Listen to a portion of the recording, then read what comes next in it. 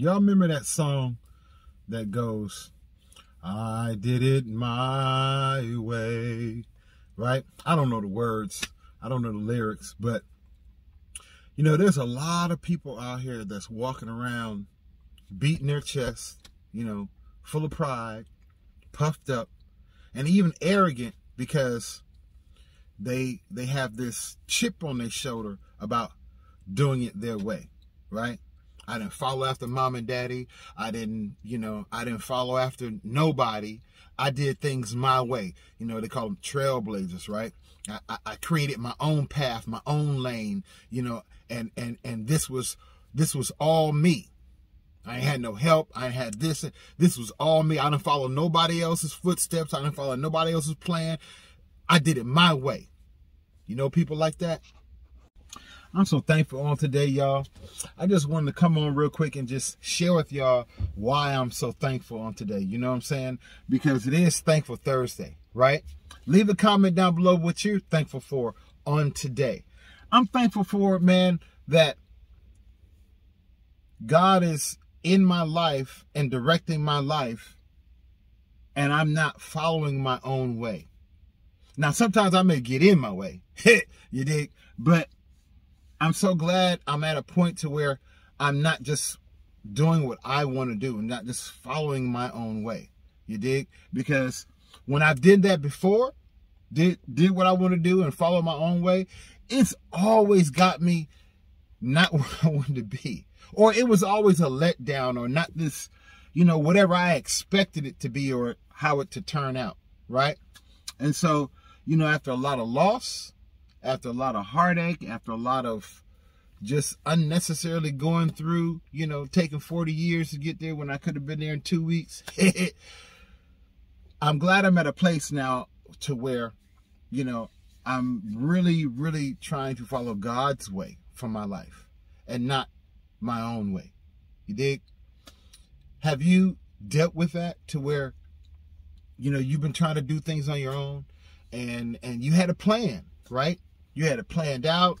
You strategized, you know, you knew when you were going to move, how you were going to move, and the reasons why you were going to move to get to where you wanted to be, right? Whether it was college and schooling, whether it was your family and having children and getting married and all that, whether it was, you know, promotion on the job, whether it was moving to another city, whether it was, you know, deciding to join a church, whatever it may be, whatever your plans and my plans were, right? For me, whenever I've tried to move in my own strength and my own power, my own understanding, you know what I'm saying? My own gut feeling, instead of praying about it, seeking God about it, asking the Holy Spirit, you know, what he thinks about it, which way I should do things, it's always turned out not the greatest, right? Sometimes it might have turned out good in the beginning and then it fell off. Or it might have, you know, been, you know, just kind of average, so-so, right? And it never peaked out, or it never,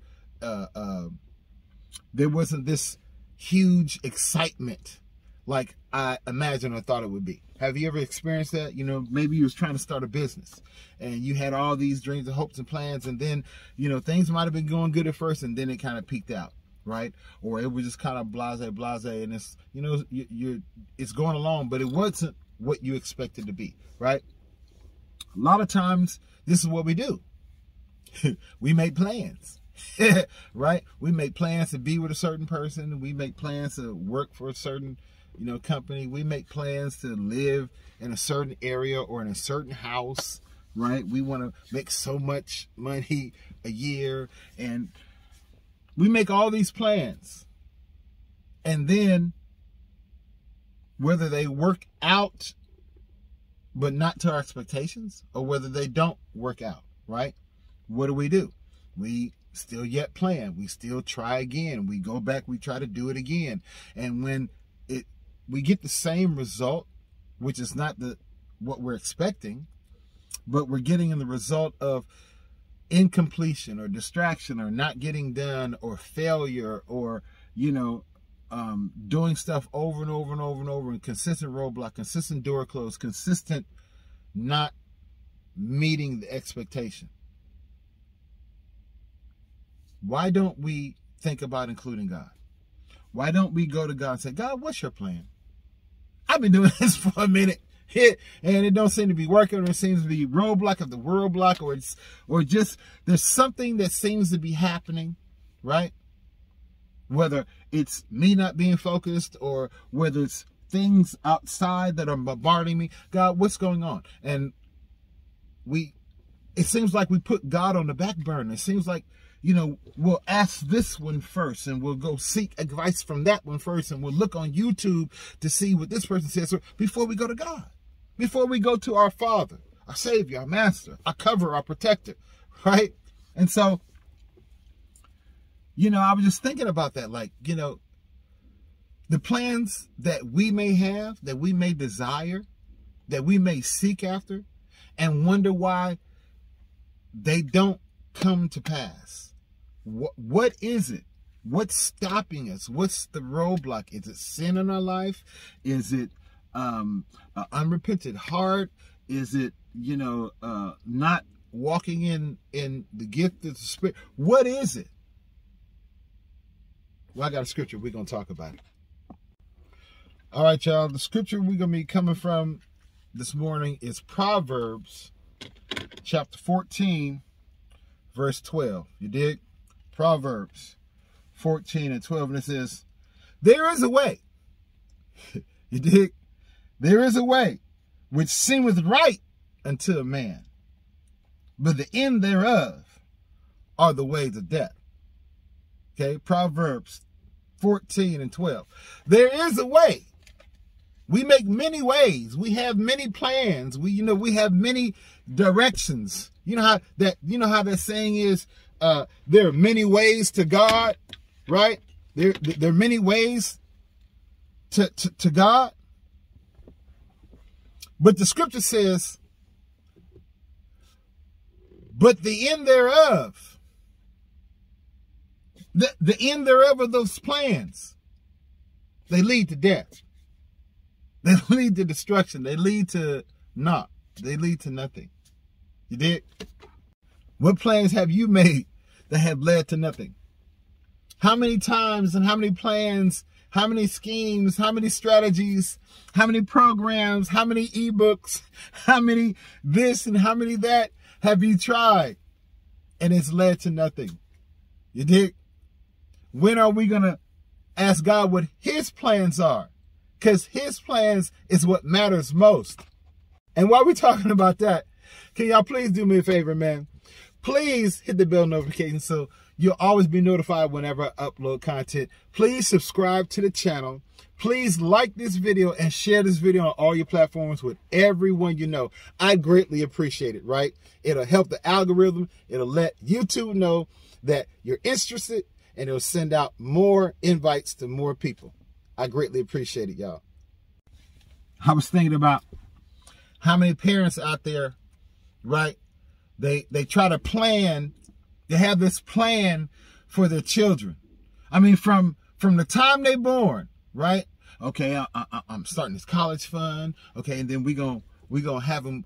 They're gonna be in this type of school, and we're gonna raise them in this kind of environment. And I want them to be this. Or I'm going to raise them to be, or I'm rearing them to be, or I'm pushing them, or, I see they're really skilled in this area, so this is the area that we're going to focus on. Make all these plans.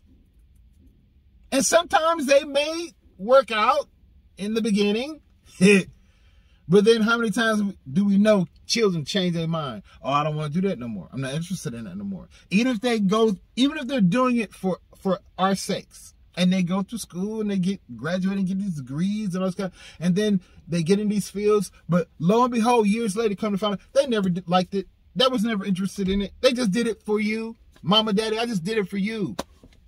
That's never what I wanted. And then you got to bear, the shame or the guilt or the weight of, wow, it was all about me. They did this for me, and this never what they wanted. and then half of their life is gone, and you got to bear that. You dig? How many times have we done that? Try to make plans for something or someone, and then somewhere down the line, it didn't turn out. It didn't work out. Have you ever experienced that? You know, I do what I was supposed to do. I'm not a bad dude. You know, I'm kind to people. I'm nice to people. You know what I'm saying? I try to help out when I can and where I can. You know, I try to consider others and be thoughtful of other people's feelings and what they may going through, what they may struggle with. You know, I try to be considerate, right? I don't try to, you know, wrong nobody. I ain't trying to, you know, scam nobody and manipulate nobody, right? I'm not, you know, I don't have this ulterior motive to try to get over on nobody, right? I don't have this attitude that it's all about me and how I can benefit, right? And I'm not considering and thinking about nobody else. No, I don't walk around with that kind of attitude. I'm not intentionally out here trying to hurt nobody and get over on folks, right?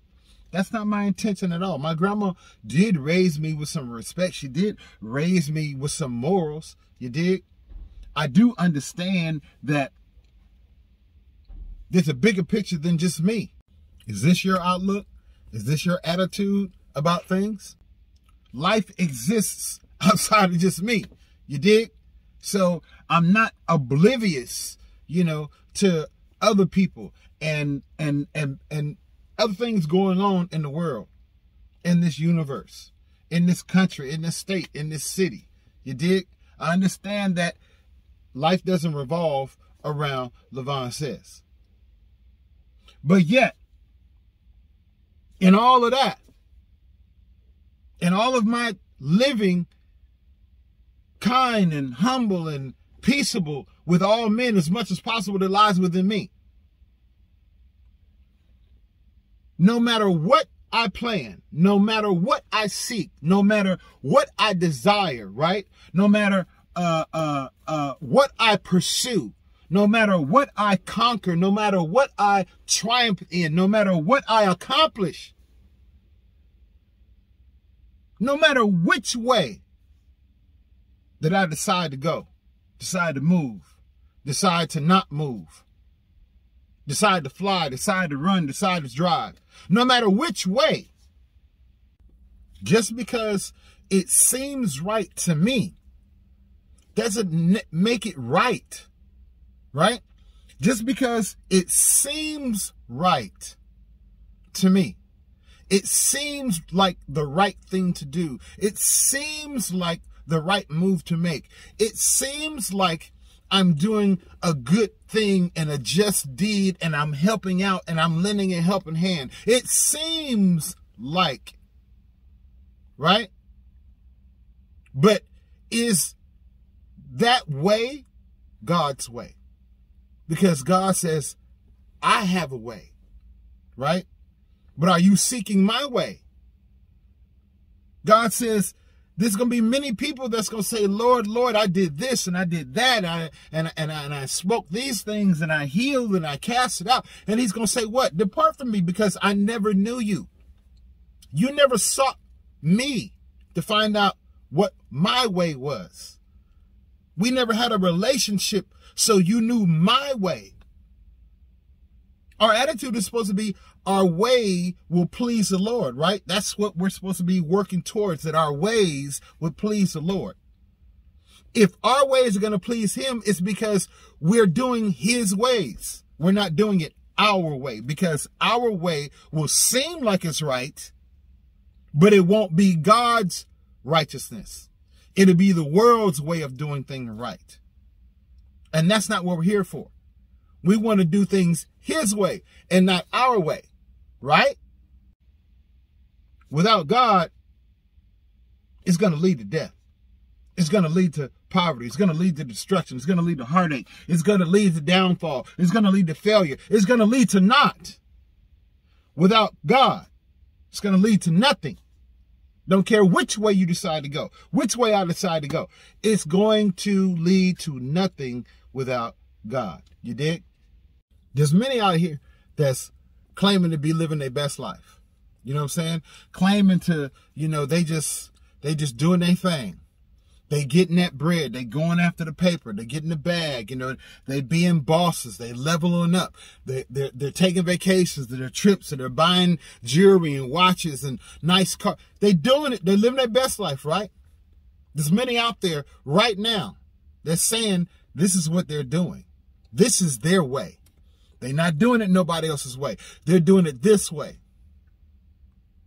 Holler at me in a few years. Holler at me later on down the road. Holler at me, because I guarantee your way, it will lead to destruction.